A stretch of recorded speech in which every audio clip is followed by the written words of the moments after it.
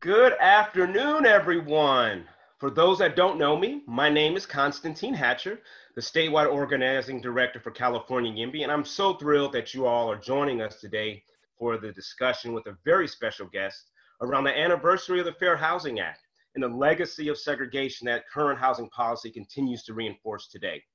But before we get to that, I first want to thank you so much for joining us. And so we can facilitate the most constructive and virtual event, all participants are muted. However, we do strongly encourage you to use the Q&A box for any questions. We want your questions, please.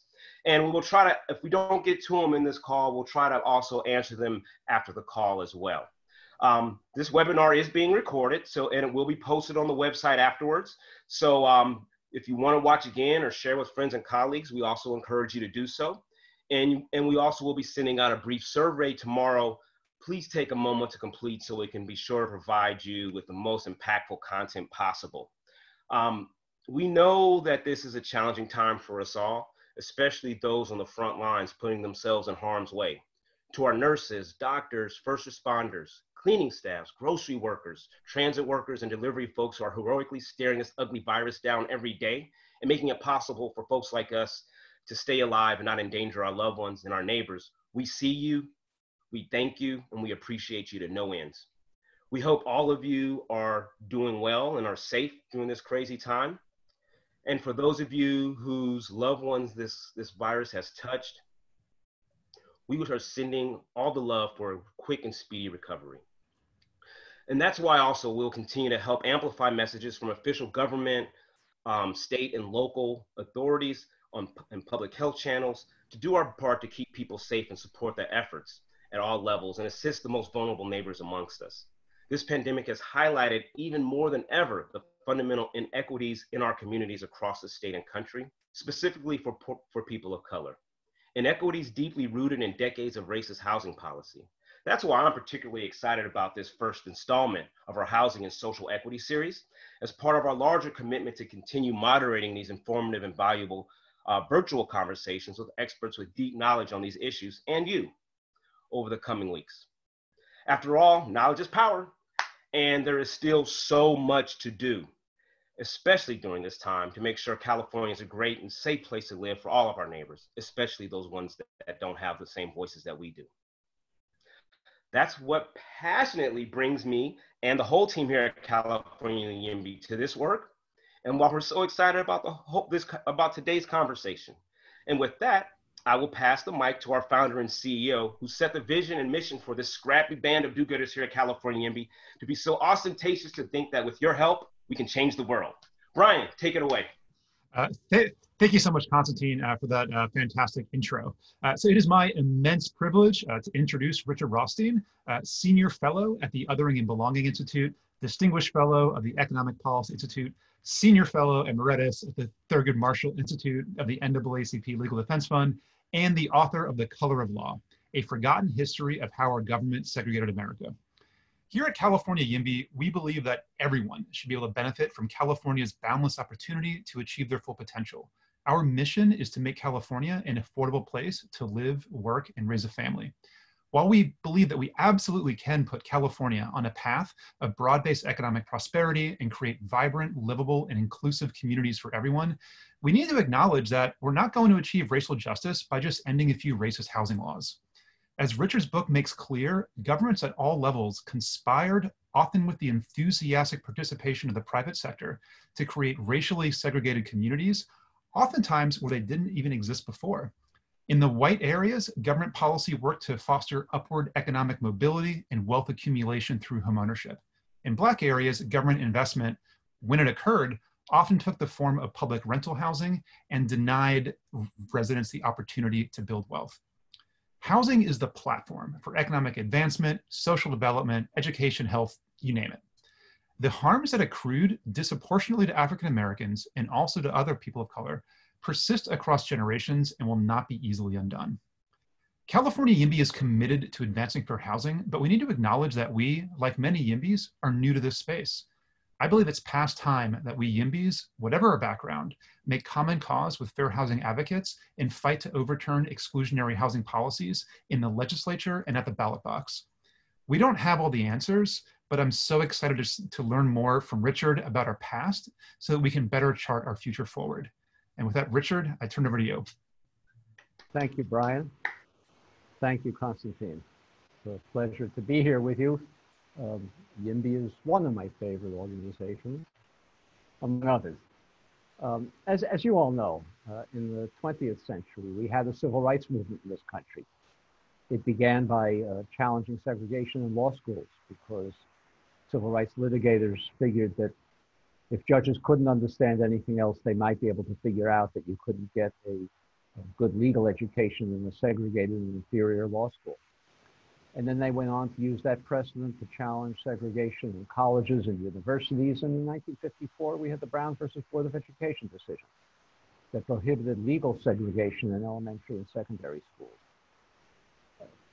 That Brown decision then stimulated, empowered a movement of activists that engaged in marches, demonstrations, civil disobedience.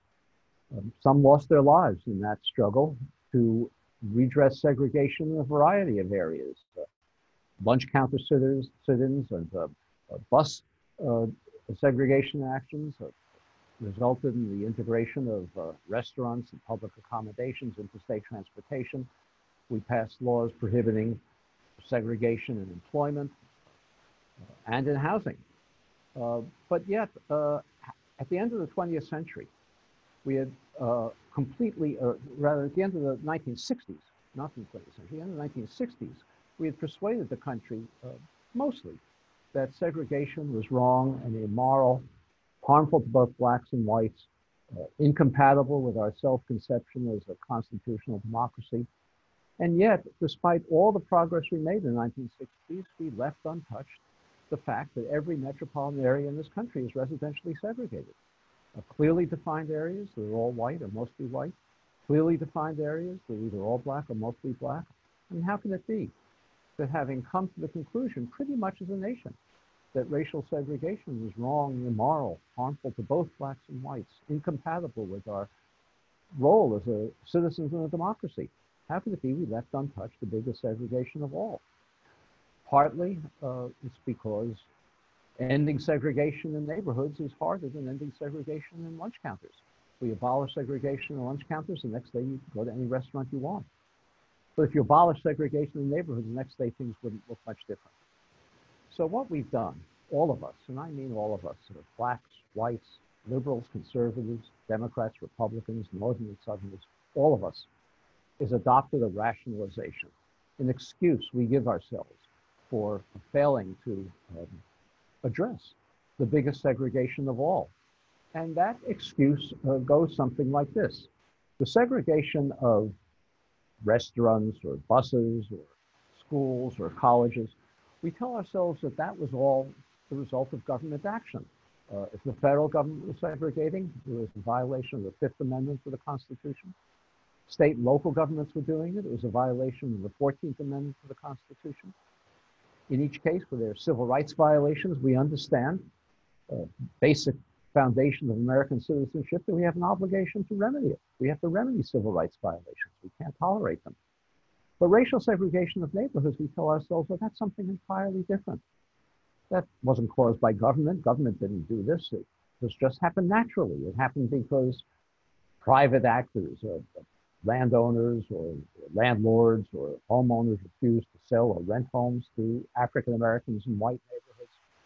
Maybe actors in the private economy, excuse me, banks, real estate agents, discriminated in how they sold or rented homes.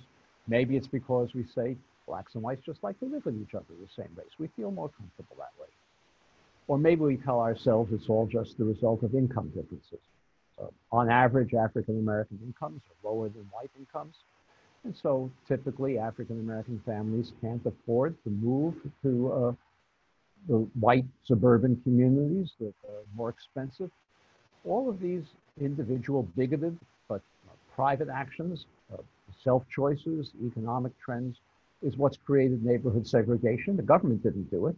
And we tell ourselves that what happened naturally can only unhappen naturally. It's not a civil rights violation because government didn't do it. We give a name to this myth, this rationalization that we created. We say we have de facto segregation, as distinguished from all the other forms of segregation that we abolished. And for de facto segregation, we think it's too bad. Most of us, we think we shouldn't live in an apartheid society. It's unfortunate, but we don't feel any obligation as American citizens to do anything about it. Well, I spent much of my career studying education policy. And in the 1990s, 2000s, I was a critic of the dominant education policy in this country. It was encapsulated in the 2001 law called No Child Left Behind, which argued that the reason that African American children have lower achievement than white children, typically, is because teachers have low expectations of black children. And if only they could be made to try harder, the achievement gap would disappear. And so we passed a law that simply required that children be tested more often and that schools and teachers be held accountable for their children's test scores. And the theory of this law was by doing only that, the achievement gap would disappear. It was a ludicrous law. And I was an education columnist. I wrote many columns and articles attacking this law, explaining why it was ludicrous. And I'll give you one example. I won't go into this in great detail, but we know, and some of you are probably familiar with this, African-American children in low-income neighborhoods have asthma at 4 times the rate of middle-class children. 4 times the rate. They have asthma because they live in more polluted neighborhoods, more diesel trucks driving through their streets in their neighborhood, more deteriorated homes, more vermin in the environment. And I tried to explain in this column I wrote that if you had 2 groups of children who are equal in every respect, identical, same racial makeup of the 2 groups, same social and economic background, same family structure, except one group had a higher rate of asthma than the other, that group is going to have a higher proportion of children who are going to come to school drowsy, sleepless, from being up at night wheezing, and would inevitably have poorer achievement. If school means anything, you have to come to school wide awake. And asthma itself is a small contributor to the achievement gap, and if you add up all of the social and economic conditions that depress the achievement of African-American children in low neighborhoods, they explain pretty much of the achievement gap: asthma, lead poisoning, homelessness, economic insecurity. One after another piles up the evidence to the achievement gap. So this is what I was thinking about some 15 years ago, a little bit less than that. In 2007, I read a Supreme Court decision. It took place, the case involved 2 school districts, Louisville, Kentucky, and Seattle, Washington. Both of those districts understood that these were the causes of low achievement, and that if you could avoid concentrating children with asthma and lead poisoning and homelessness in single schools, and could integrate the schools, you could have a better chance of addressing the achievement gap. And so they implemented a very, very token desegregation plan. It was a plan that gave parents a choice of which school their child would attend. But if the choice was going to exacerbate racial segregation, that choice wouldn't be honored in favor of the choice of a parent who would not do that. So if you had a school that was all white or mostly white, and there was one place left in it, both a black and a white child applied for that last place, the black child would be given some preference, help to desegregate the school. It's a trivial program. How often do you have one place left in the school? And both a black and a white child applied for it. But the Supreme Court evaluated this program in these 2 school districts and denounced it, said it was unconstitutional, said you couldn't do such a thing. And the Supreme Court said the reason you couldn't do such a thing was that the schools in Louisville and Seattle were segregated because the neighborhoods in which they were located were segregated.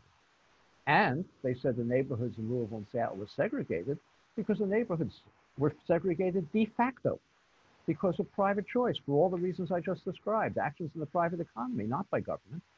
And the Supreme Court, the decision was written by Chief Justice John Roberts, said we have de facto segregation, something the government hadn't created. The government is prohibited from doing anything about it.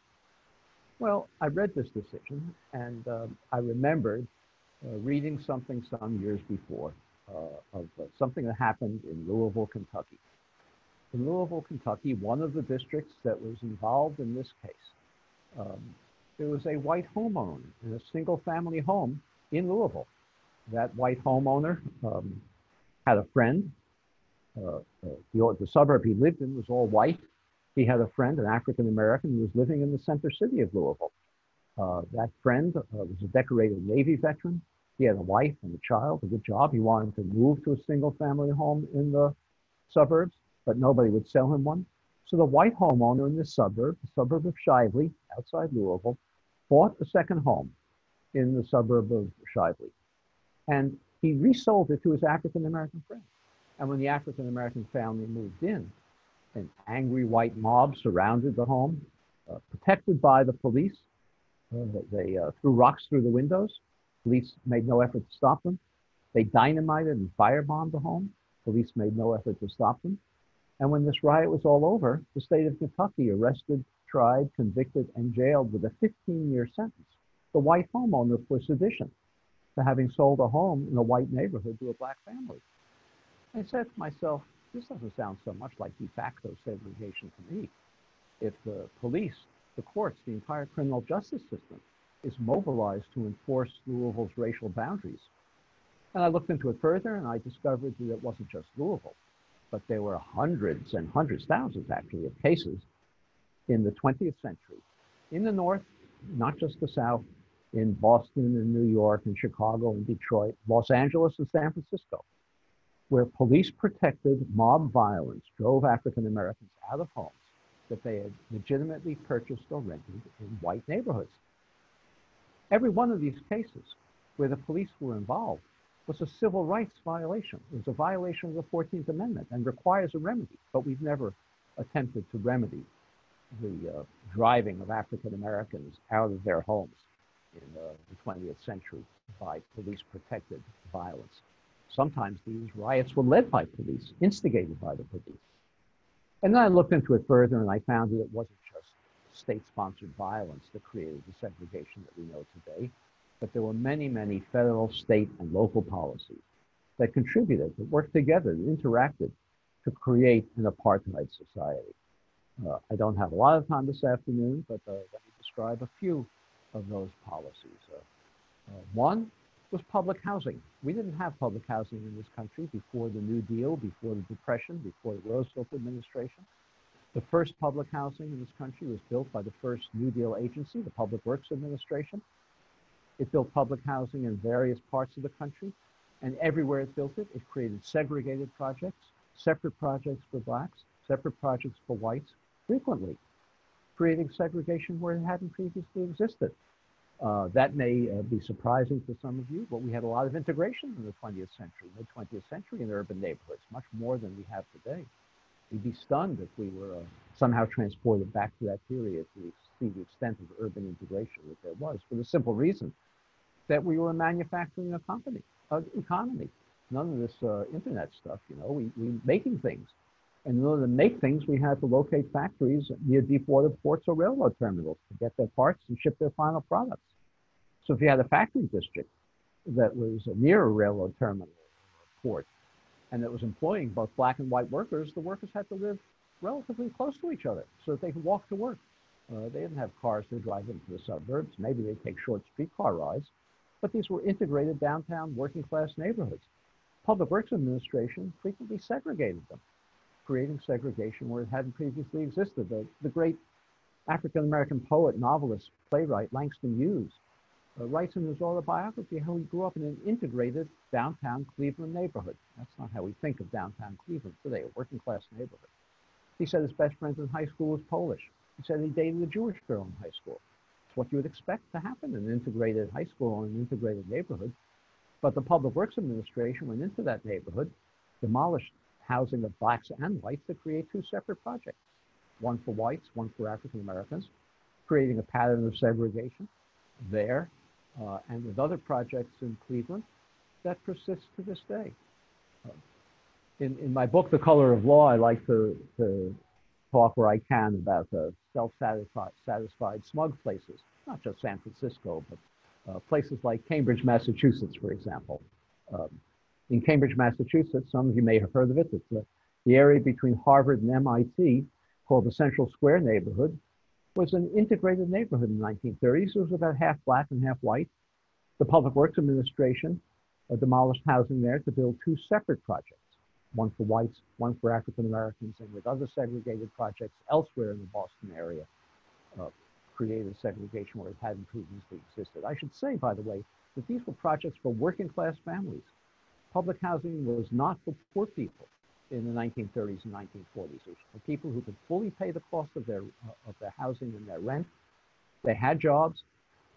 Poor people were not permitted into public housing for the most part.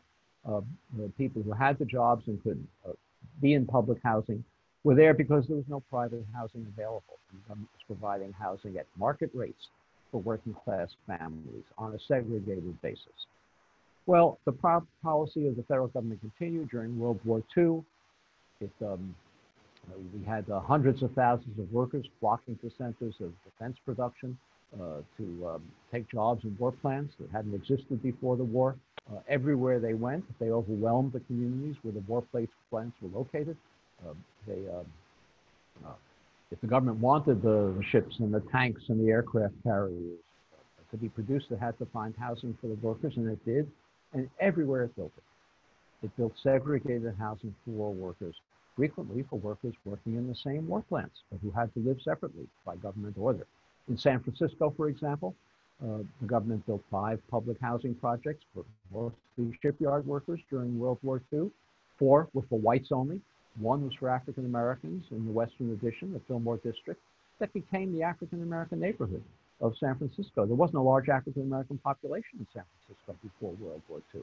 There was no segregation to speak of. The segregation was created by government housing policy during World War II. Same thing is true in Los Angeles. Watts was not a black area before World War II.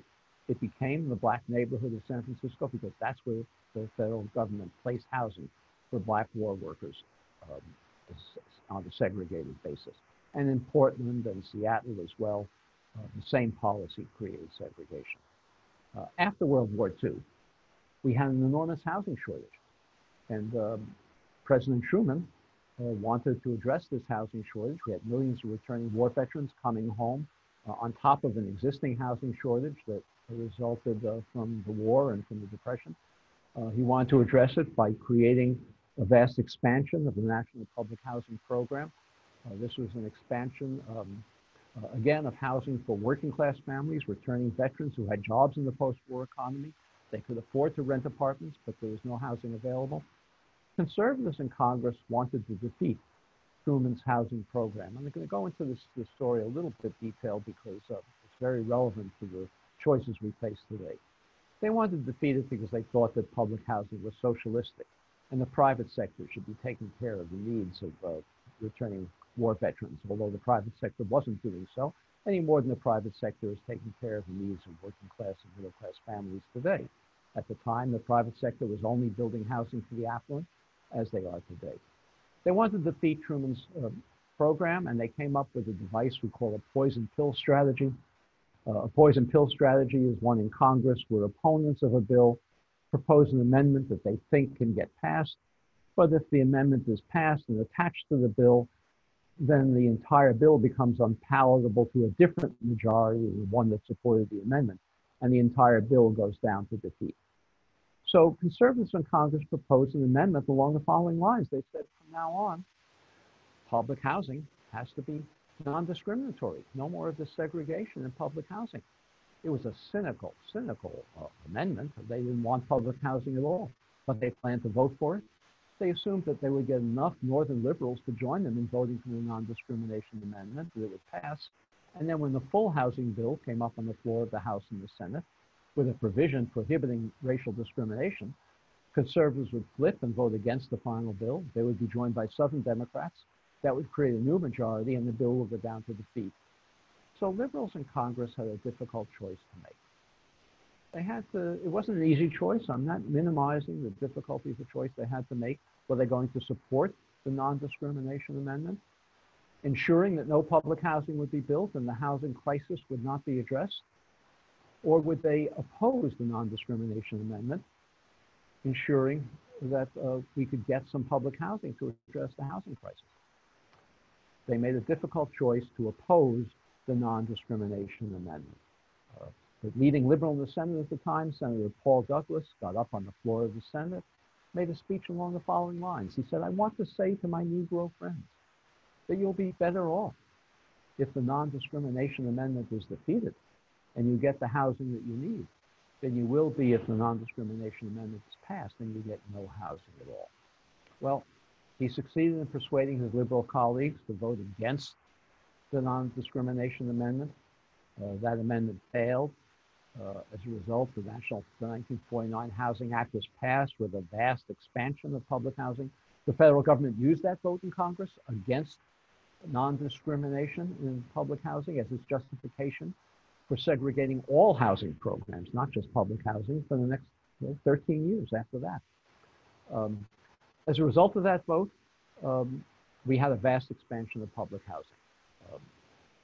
Perhaps the most famous of it, the Pruitt-Igoe Towers in St. Louis, wasn't really one project. The Pruitt Towers were for African Americans, the Igoe Towers were for whites. And very soon after that, a development occurred that was quite surprising to housing authorities and housing specialists, and that is that all the white projects, like Igoe, and in San Francisco, developed large numbers of vacancies. The black projects had long waiting lists. Pretty soon, even the most bigoted officials, San Francisco among them, couldn't justify a situation where some projects were half empty and other projects had long waiting lists. So all the projects were opened up to African Americans. At about the same time, that public housing now is becoming predominantly an African American institution, the jobs left the cities. Those factory jobs that used to be near deep water ports and railroad terminals, near where these public housing projects were based, they no longer needed to be there because the highways were being built. They could move to rural areas and to suburban areas. African Americans now living in public housing became poorer and poorer. Soon, public housing for the first time had to be subsidized. People could no longer pay the full cost of their housing and the rent. The government then took the further step of evicting middle-class families from public housing, so they became concentrated slums for the poor and became the kind of public housing that we associate with public housing today. That's not how it began. The question is, why did all these white projects develop vacancies and the black projects long waiting lists? These were all returning war veterans living in them from World War II. They had jobs in the post-war economy. They could afford housing. Why did the white projects empty out and the black projects have long waiting lists? Primarily, that was because of another federal program, even more powerful in creating segregation in public housing. And that was an explicit program of the federal government to move the entire white working class population out of urban areas into single family homes in white suburbs like that one in Louisville that I described before. It was an explicit racial program. We were not a suburban country at that time. Suburbs were a new idea. No developer could get financing to build a suburb outside the central city on the expectation that people might want to live in those places. The largest one of these, you've probably heard of it, the Levittown, east of New York City, 17,000 homes in one place. What bank would be crazy enough to lend the developer, William Levitt, the money to build 17,000 homes in one place, for which he had no buyers? San Francisco, south of San Francisco, the Westlake development in Daly City, built by Henry Dolger, almost as large, 15,000 homes. No bank would lend Dolger the money either.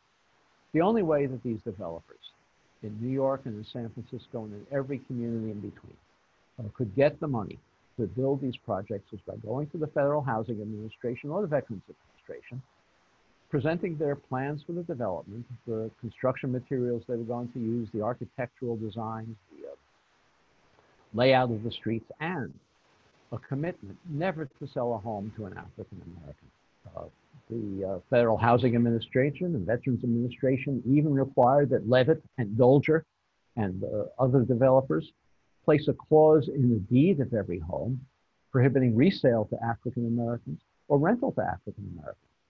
If any of you live in these post-war suburbs, I'll bet you if you look at the deeds to your homes, or if you're in California, what's called the conditions, CC&Rs and restrictions, you'll see that that language still exists, saying that your home is for Caucasians only. This was not the action of rogue bureaucrats, this requirement. It was written out in the policy manual of the Federal Housing Administration, called the Underwriting Manual, and distributed to appraisers all over the country whose job it was to evaluate the applications of developers for bank guarantees, federal bank guarantees. The manual said that not only could you not recommend a bank guarantee for a development that would have African Americans in it, but you couldn't even guarantee a bank loan, have federal guarantees for a bank loan for an all-white development that was located near where African Americans were living. Because in the words of the manual, and I'm quoting, that would run the risk of infiltration by inharmonious racial groups. That's what the federal policy manual said. In my book, The Color of Law, I actually have a photo of a 6-foot-high, half-mile long concrete wall that a developer of a white subdivision had to construct at the behest of the Federal Housing Administration in order to make sure that African Americans living in a nearby neighborhood couldn't walk into this all-white development. This is what the federal government required. Well, those homes, and the entire country, by the way, was suburbanized in this way. We were not, as I said, a suburban country before that time. All around the country, those homes were inexpensive, mostly for returning war veterans. Levittown, for example, and Westlake and Daly City, those homes sold for $8,000, $9,000 a piece, mid-20th century. That's, in today's money, inflation adjusted, about $100,000.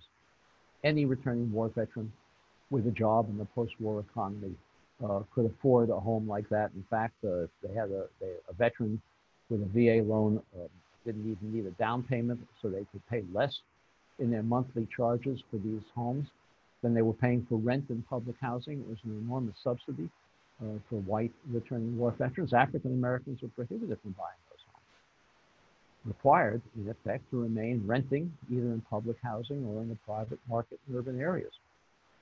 Over the next couple of generations, those homes gained in value. The white homeowners gained equity in the appreciation and the value of their homes.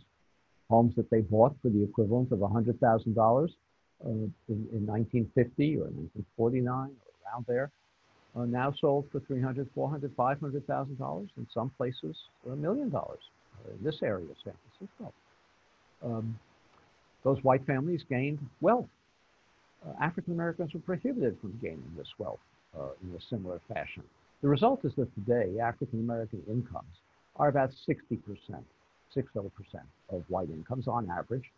There's a story behind that. It's also a story of unconstitutional federal action, but I won't go into it now. But 60% income ratio. You'd think that families with the same income would be able to save the same amount, and if there was a 60% income ratio, there'd be something like a 60% wealth ratio as well. But in fact, while there's a 60% income ratio, African American household wealth is about 7% of white wealth today.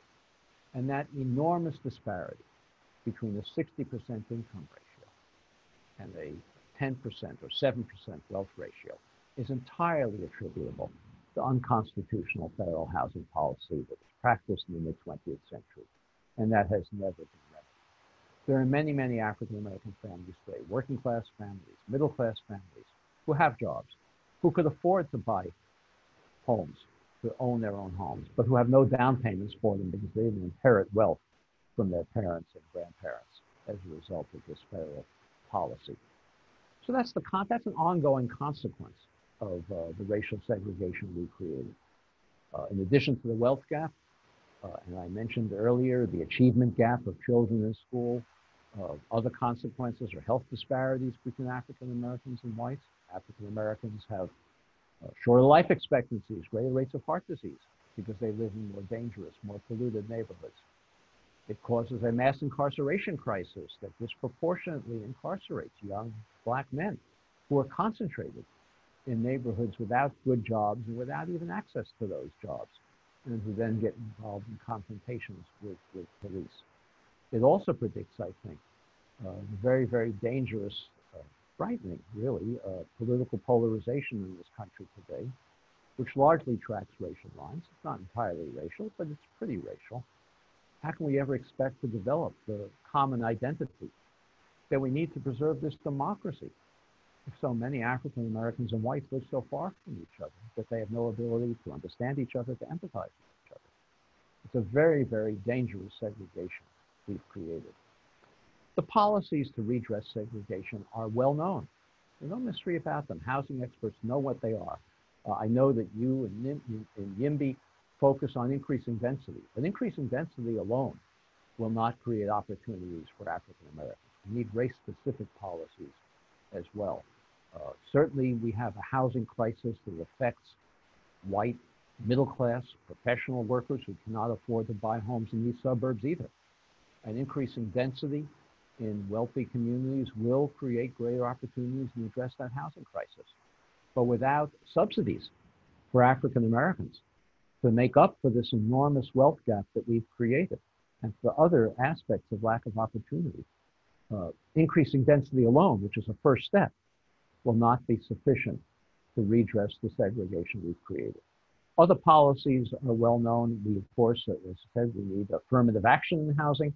We should, for example, the federal government should be purchasing homes at market rates for African Americans and reselling them to African Americans at rates that are comparable to what they would have paid in the 20th century if they'd been permitted to do so. That would be a narrowly targeted affirmative action program for housing that would have to withstand constitutional scrutiny because it specifically addresses a violation that the Supreme Court has up to now refused to recognize existed, being oblivious to this history.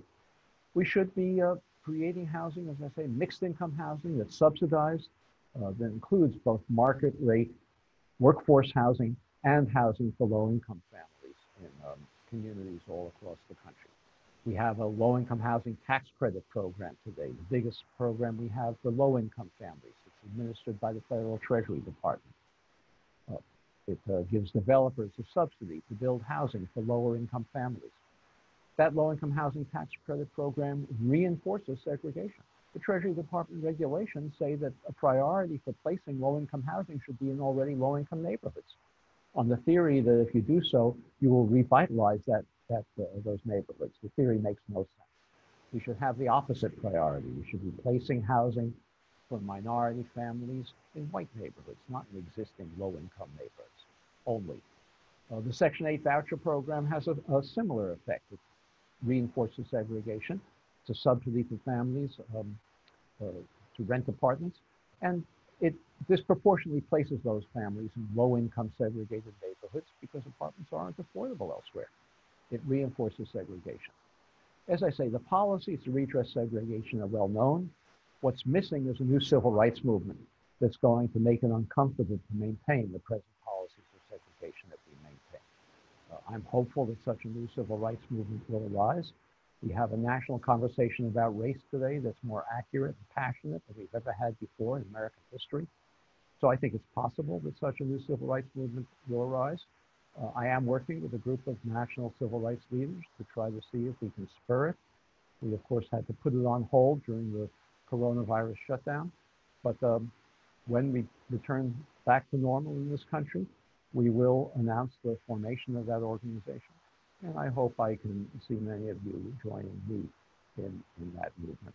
So thank you very much for your attention, and I'm glad to take whatever questions you might have.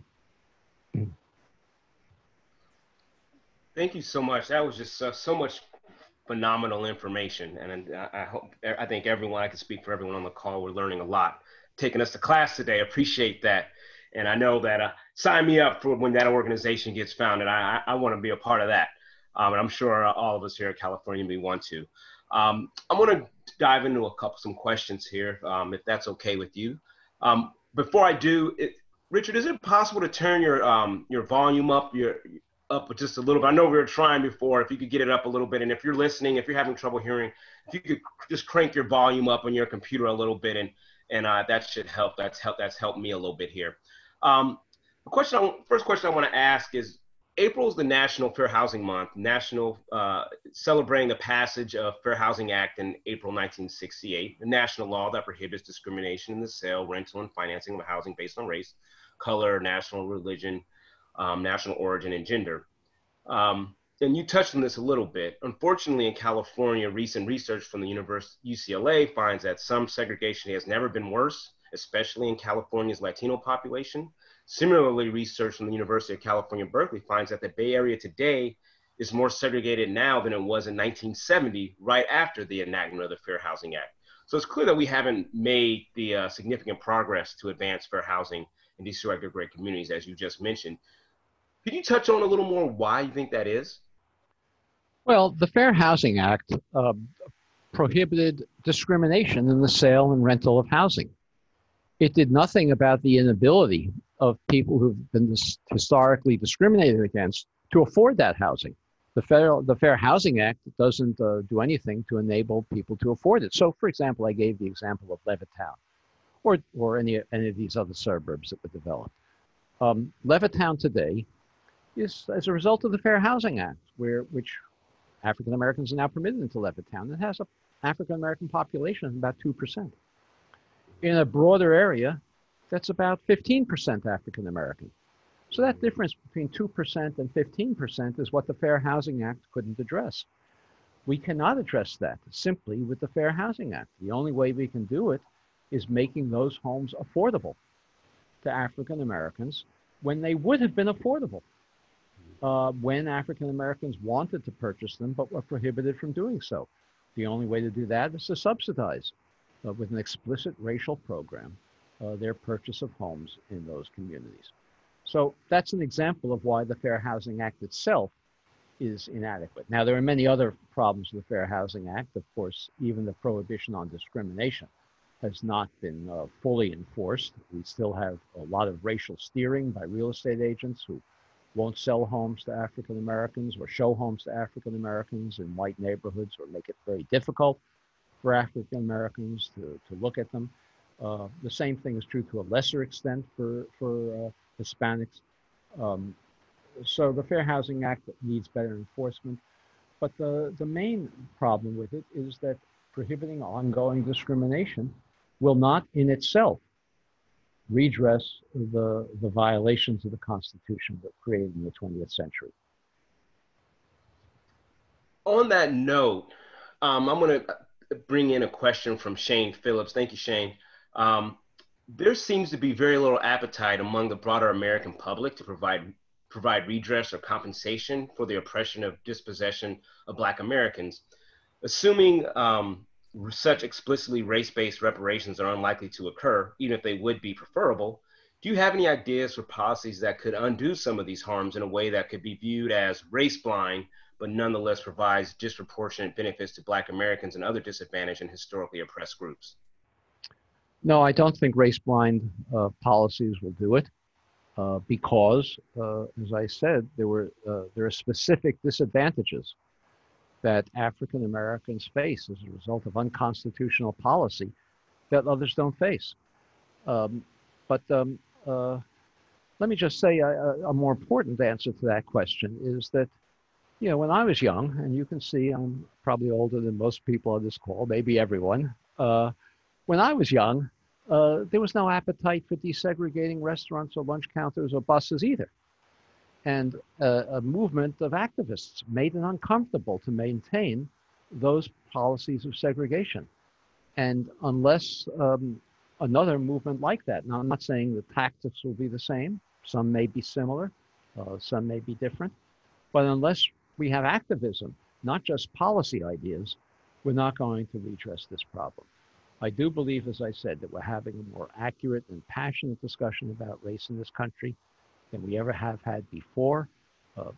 My book, The Color of Law, has gotten astounding attention, but it's not just my book. Brian Stevenson wrote Just Mercy, which has gotten wide attention. Michelle Alexander wrote The New Jim Crow. It's gotten wide attention. We have white elected Southern politicians running around the South removing statues that commemorate soldiers who defended slavery in the Confederacy. That was unheard of 10 years ago. We have popular writers like Ta-Nehisi Coates advocating reparations. Reparations is something that was talked about publicly, openly in the Democratic presidential debates. So we're having that conversation. It needs to take the next step into action. But the conversation is necessary first. But unless we do that, unless we do have a new civil rights movement of activists not just policy experts. We're not going to create that appetite that you talk about, but the appetite can be created. Thank you. Yeah. We got to call it out, right? We got to call it out. I'm going to take another question. Here's another question from Jeremy Ogle. Why wasn't all this evidence of de jure segregation presented at trial? Have the courts engaged with the facts in your book since the Supreme Court decision? No. At this point, there's no possible, well, I say no, there's little possible litigation that's possible to redress this in the first instance. We need to adopt affirmative action policies, which will then require defense in the courts. But there's nobody, there are very few people who could claim to be plaintiffs who experienced the discrimination of the 20th century that's now been handed down generation to generation. You can't very well file a suit saying I'm entitled to a subsidy to move into Levittown or Westlake because my grandfather was denied permission to move there. That's not a close enough nexus under our legal theories, our jurisprudence, to create a standing. So you can't resolve this with litigation primarily. There are some cases, I don't want to go into details, technical details. There are some cases that could be filed, but basically what's needed is legislative solutions that then will require defense in the courts. So it's not as though civil rights lawyers will be out of business. There'll be plenty of them to do. But the first step has to be enacting policies to remedy this, and then we can take to the courts to defend them. So while we're talking about policies, as you know, YIMBYs are strong advocates for zoning reform. And you've mentioned in interviews that repealing exclusionary zoning ordinances in high opportunity areas, middle class and single family neighborhoods, specifically those that have excluded minorities in the past, as you mentioned earlier, are some of the most important integration policy. Can you talk a little bit more about that? What other solutions do you think could begin to reverse this history of like specific solutions you think could reverse this history of segregation and build some wealth? Well, I think zoning reform that increases density is an essential first step, but it's not the last step. As I indicated before, you can increase density and wind up in communities like San Francisco only creating housing for well-paid professionals who themselves can't afford housing anywhere near where they work. So increasing density is a first step. It's essential. We should abolish single-family zoning nationwide. I think under a reasonable constitutional theory would say that that single-family zoning is designed to perpetuate segregation and therefore itself is unconstitutional. So we should prohibit single-family zoning, but we need to go beyond that. We have gentrifying neighborhoods everywhere. We know what the policies to prevent gentrification from displacing large numbers of minority families, African-American families, and Hispanic families who live in the neighborhoods that are being gentrified. We know what the policies are. They should be rent control. We should have limits on condominium conversions. We should have inclusionary zoning policies for larger developments. All of those things. We should create land trusts to buy up land to create affordable housing. All of those are necessary in addition to increasing density in potentially gentrifying communities. Let me just say, I'm very much in favor of increasing density. As you know, I was in favor of the two bills that the YIMBY promoted, but I never claimed that increasing density alone would solve the problem. Here's an interesting question from April Ganzer. Is making low-income housing for single mothers a specific type of person? Making low-income housing for single mothers or a specific type of person a form of discrimination? I don't know that we have any policies specifically to create housing for single mothers. We have policies that create housing for low-income families, many of whom may be headed by a single mother, but the policies don't specifically require, like the Section 8 voucher program, for example, don't require that the recipients be single mothers. So I don't think that's an issue. Here's a question from Ginger Hitsky.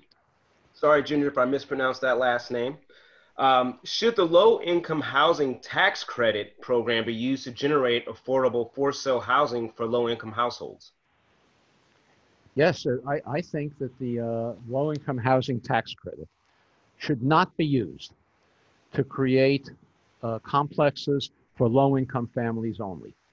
We should everywhere be creating mixed-income housing for market that includes market rate units, workforce units for teachers, police, nurses, uh, firefighters, truck drivers, and low-income units as well. Segregating low-income families in single buildings, even if they are in a high-opportunity community, is not much better than segregating them in low-income neighborhoods. It's a different form of segregation. Our goal should be always and everywhere to create mixed-income housing wherever we can. I think we have time for just one or two more here. This one is from Brendan Dentino. Very little structural change on housing occurred following the 2008 financial crisis. What do you think needs to change following the current recession? Is there any hope for it? Well, I'm going to repeat myself. What needs to be changed is you need to be part of a civil rights movement that's going to demand these changes. The idea is, like I say, we know what to do. It's not difficult to know what to do. We should, after the 2008 financial crisis, we should have protected people whose homes were foreclosed because of racially intended exploitation of the subprime mortgage market. We should have done that. We know how to do that. We didn't do it because there was no popular demand to do it. Today, we have another enormous housing crisis as a result of the coronavirus. And we need to protect people in their homes. There needs to be a moratorium on rental payments as part of the response to the coronavirus, not just for 3 months. It's going to be much longer than that until people get back to work. So we know, again, what the policies are. What's needed is a civil rights movement to demand them. You know what to do. Thank you, Richard. I think we have time for one more. This one's from Sean Dannon. Dr. Rothstein, do you believe that owner occupancy requirements as part of policy today can have harmful and segregating implications? I ask because it is part of some of the ADU laws California passed that went into effect in 2020. I believe they are designed to make sure residents have buy-in with the neighborhood, but I can see them having unintended consequences. Yeah, I think that, look, I'm not an expert in this, but on its face, it seems to me an unreasonable requirement. I don't see any reason why you can't rent to, if you own a single family home and use the abolition of single family zoning or the permission for ADUs to create a rental unit, I don't see why that should not be permitted. One thing we should prohibit is vacant units created for speculative purposes that don't house anybody. That's something we should be prohibiting. But maybe I'm wrong, and I would welcome your email if you can tell me why I'm wrong. But I don't see it necessary to require every ADU unit to be occupied by its owner. In fact, it's funny that you mentioned that. We actually here at California YIMBY sponsored the bill to eliminate homeowner occupancy requirements in ADU law, AB 881. So we're right there with you. We're right there with you. I'm going to go ahead and just because we're getting close to time, Richard, one, just thank you so much for jumping on the call and just giving us so much vast information on the subject and a topic, obviously, that's near and dear to my heart, but also to hear at California YIMBY and to all those that are out there listening. I love that. I think you said it best. We know what to do. We just got to get out there and roll our sleeves up and do it. I'm going to go ahead and so I just want to just thank you for answering all our questions. And I'm going to bring Brian back to close us out. Thank you, Constantine. Thank you, Richard, for this very enlightening history lesson. I 100% agree that YIMBY policies like permitting increased home building are necessary, but they are not sufficient to achieve racial equity. I also agree that many of our affordable housing policies further racial segregation by directing housing subsidies to segregated communities. While we need to remove barriers to home building, we also need to think what type of targeted subsidy programs can redress segregation. Now, I would suggest that we need to look at the biggest source of housing funding in California, which is the mortgage interest deduction. California spends about $5 billion every year to subsidize mortgages. A huge percentage of that goes to high-income people, and there's a ton of research that shows that the MID does not, in fact, encourage first-time homeownership. So I'd say expect to hear more from California YIMBY in the future as we continue to work with racial justice organizations to craft policy solutions to remedy racial segregation. But more than policy solutions, we need activism, we need a movement, as Richard noted, and I'm so happy that the history policy wonk said that, yeah, like we need more ideas, sure, but we mostly know what to do. We need a political movement that demands it. Please join California YIMBY. If you're not already a member, please get involved with your local YIMBY group. Please check out our website at cayimby.org/action-hub, which can connect you to our local organizers, connect you to our events, and will help you plug in to activism at the local level. So two final plugs from me. Please check out our virtual town hall with Assemblymember Robert Rivas on Friday, May 1st from 2 to 3 p.m. The Assemblymember is going to discuss his work to support farm workers build housing and address COVID-19. And he has legislation that is, while it is not racially targeted in quite the way that I think Richard might support, it is policy that is designed to increase home ownership for Californians of color. And then on that note, please also join us as we host a panel discussion with the Greenlighting Institute, V200, and the National Association of Hispanic Real Estate Professionals to discuss how we can use homeownership as a tool to close the racial wealth gap. That talk will be on Tuesday, May 12th from 5 to 6 p.m. So we're all out of time here, and I just want to thank everyone again for joining us. Please continue to shelter in place and stay safe. Take care. Thank you everyone for attending. This webinar has been recorded. This event has been recorded and will be available both through our Facebook page, facebook.com/cayimby, and through cayimby.org/events later in the week. Thank you for attending and have a wonderful evening.